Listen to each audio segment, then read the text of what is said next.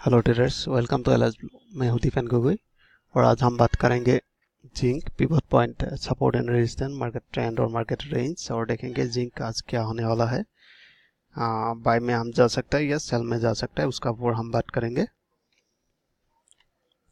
तो ये देख सकते हैं जिंक और आज pivot point 184.10 and first resistance 185.15, second resistance 187.05 and third resistance 188.10 and the first support 182.20, second support 181.15 and the third support 179.25।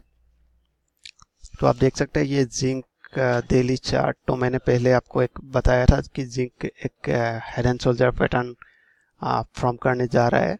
तो यहाँ से आप देख सकते हैं एक लेफ्ट शोल्डर और ये हेड, लेफ्ट शोल्डर, और फिर से मार्केट ऊपर गया तो नीचे फिर से रिट्रेसमेंट किया। तो रिट्रेसमेंट करके एक लेफ्ट शोल्डर और राइट शोल्डर बनाने का कोशिश किया है। तो यहाँ से मुझे लगता है मार्केट रिट्रेसमेंट होना चाहिए, क्योंकि अगर इसको हम एक फिबोनाची से देखें तो वेब को,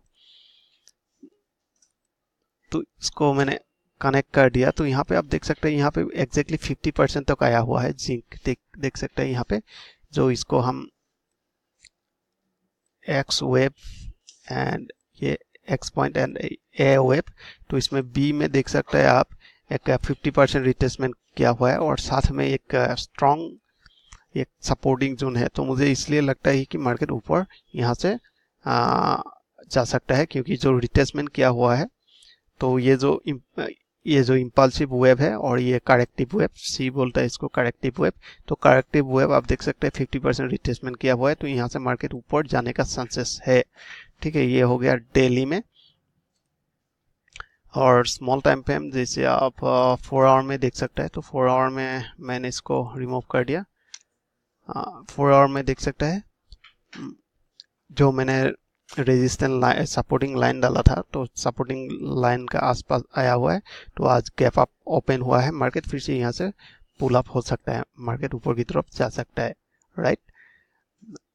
और यहाँ पे आप कहाँ एंट्री कर सकते हैं, तो अगर हम 15 मिनट टाइम फ्रेम में देखें तो मार्केट आप देख सकते हैं कंटिन्यूअसली ऊपर जाने का कोशिश कर रहा है। तो 15 मिनट में क्या होता है, मार्केट ये जो एक हमें एक यहाँ पे स्मॉलर रेजिस्टेंस लाइन मिला हुआ है जैसे 200, क्योंकि प्रीवियस आप मार्केट बिहेवियर देखेंगे तो ये 100 मूविंग एवरेज से बाउंस हुआ है, राइट। 100 मूविंग एवरेज टास्क किया, 100 मूविंग एवरेज।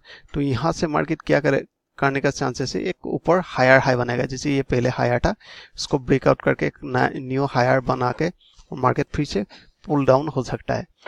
ठीक है, तो उसका बाद फिर से मार्केट ऊपर जाने का चांसेस है।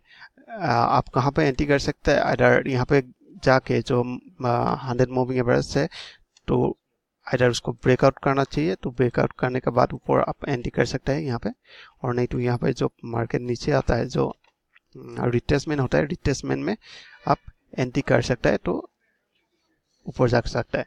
तो अगर आप यहाँ पे एंट्री किया तो इसका नीचे में एसएल लगा के मार्केट ऊपर 1:2 आवर में आप ट्रेडिंग कर सकते हैं, नहीं तो यहाँ पे गया तो 1 आवर into 1 आवर में ट्रेडिंग कर सकता है, right. So I hope you enjoy this video. If you like this video please like and subscribe. Thanks for watching.